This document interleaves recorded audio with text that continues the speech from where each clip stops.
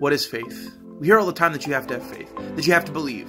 But what does that really mean? See, in Hebrews 11:1, it says, faith is the assurance of things hoped for, the conviction of things not seen. Faith isn't simple. See, it's this crazy thing that it seems so easy to say faith is this or faith is that, but faith isn't simple. As Hebrews 11:1 says, faith is the conviction of things not seen. We have to trust in God and who He is. We believe in God even though we can't touch Him, we can't feel Him, we can't see Him.